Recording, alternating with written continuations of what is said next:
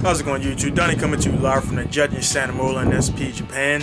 Just got back in town from Nikko circuit about maybe 2 a.m. last night.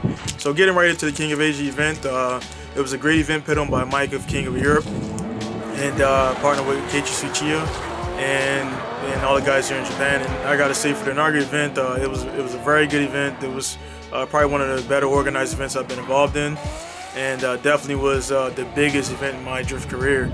Tony actually had me, I mentioned before in my last video, Tony got me in to actually enter the event, and I didn't think I had the qualifications to enter the event.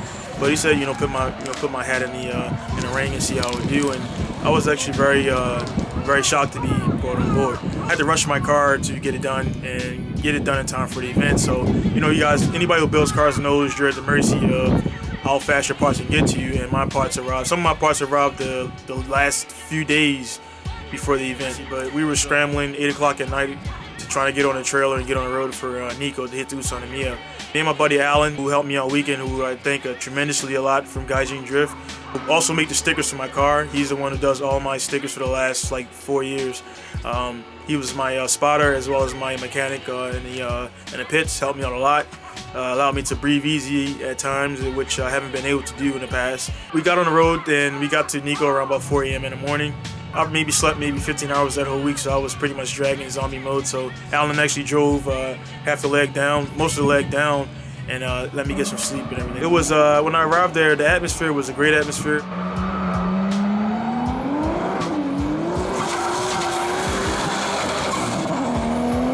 Yeah, it wasn't many car casualties at all.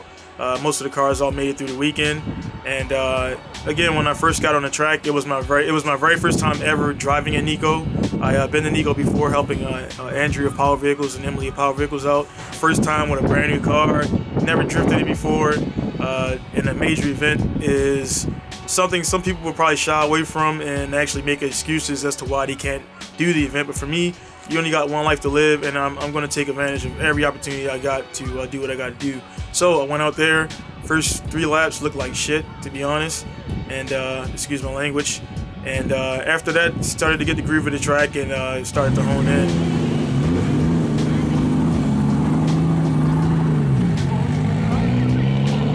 So I wasn't expecting to master the car in one day, but still was able to go out there with the skills I've acquired over the years and pit the car and look decent out there. But the event overall, I got great motivation from the drivers, the more experienced competition drivers, to push myself even higher. The climax of the event ended with Naoki Nakamura and Daigo Saito. Any video you see will not do that battle justice. Being there, in person, feet from their action, it was one of the most motivating things I've ever been part of. And I was kind of bummed about my placing and getting knocked out, but after seeing that, man, it gave me so much motivation to get to the track when I can and get on that level. And they're on another stratosphere as far as drifting, doing what the judges want you to do every time, which is the biggest difference and the challenge for competition drifting, is doing what the judges want every time. 5 out of 5 times, controlling your car, controlling your speed, doing all that stuff. Those guys can do it all the time, and I was very impressed with how Nakamura was able to take his car, which I believe was about 450, 500 horsepower SR20, and match Daigo's Toyota, which was I heard about maybe 1,000 horsepower.